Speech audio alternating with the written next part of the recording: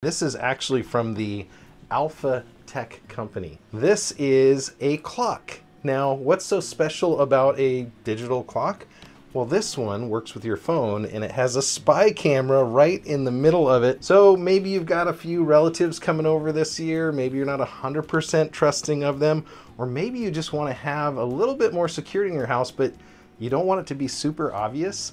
This is a really great option. So you can see it's a pretty straightforward clock, which is nice, always nice to have. It's attractive, it looks good, clean numbers. It does have a tilt adjustable stand. You can plug it in. It's got adjustable brightness and USB Type-C. There is no sound recording available in it. It does come with a cord, a cleaner for the lens there, and a power adapter. So here we go.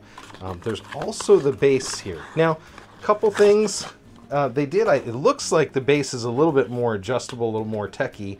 I guess it's not too bad here, but I almost would like a fixed stand or something that didn't look like they put so much money into it. I like the idea that this is kind of a, you know, an informal clock that you would have. So there's that. Inside of here, we have the actual clock unit. It does have a 5-year extended warranty that you can get for it. So that's pretty cool. So overall, there is the clock. Now, you might be going, well, where's the camera? Now, if you look super carefully, I'm going to tilt it until the light hits it. I can't really do it. The camera is right there. I can see the lens in person just like a different shade of gray, but if you're looking on the stream super carefully, you may not even be able to see it. It is just that so subtle. In the manual, if you read it, it does talk about that. They didn't want to put IR emitting LEDs for night vision, because that's how you can actually use those spy camera detectors to detect this. This is only going to be receiving information, so that's one aspect of it.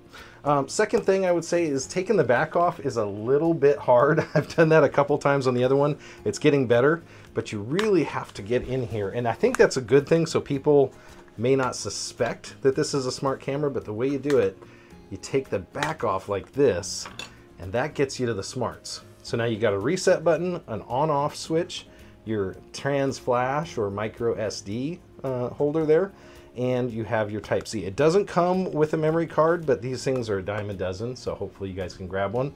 And we're gonna go ahead and plug this thing in and fire it up, and you're gonna get to see what's involved in setting it up. So I'm gonna go ahead and plug it in like that, and instantly you've got a clock with zeros.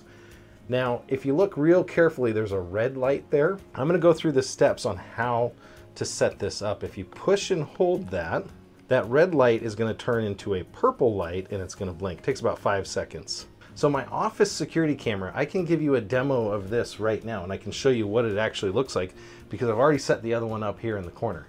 So you can see my hand waving. You can see the other not so pretty side of my office here. I'm going to flip it sideways so you can see everything going on. You can see the delay on it. If I put my hand out, it's like half a second or less. Again, no audio capability.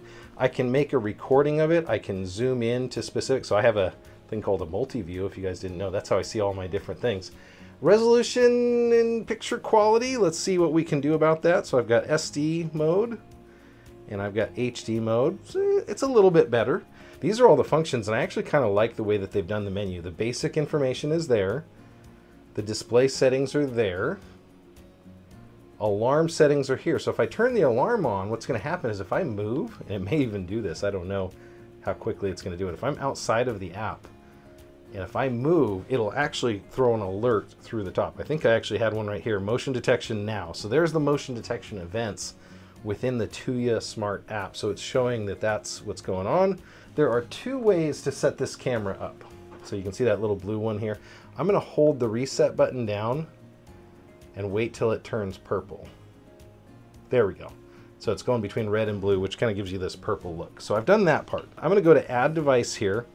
Now, this is very common. There's a ton of different products, but we're going to go here to where it says Smart Camera 2.45 gigahertz, because this one also handles the 5 gigahertz range. So how am I going to train the camera? Well, very easily, I'm just going to point the QR code at it. I'm going to back up a couple times. Now the camera does not have a speaker, so if it's connecting it won't know, but I'm going to say I heard a prompt here on the UI. Now what does this tell you about going into hotel rooms? Maybe foreign. You just see a standard clock here And what do you know, it's John's secret spy camera. So there you go. You're seeing the live immediate feed right out of this thing in my studio. You can see I've reviewed a ton of IP cameras. You know, is the quality amazing? You know, this is a hidden camera on a multifunction item here. I'm going to take you guys over just so you can again see. Can you see the camera in there? It literally is right there, and you know, you can barely see a difference, and especially when it's on. Now there is a button on top, you can change the brightness down.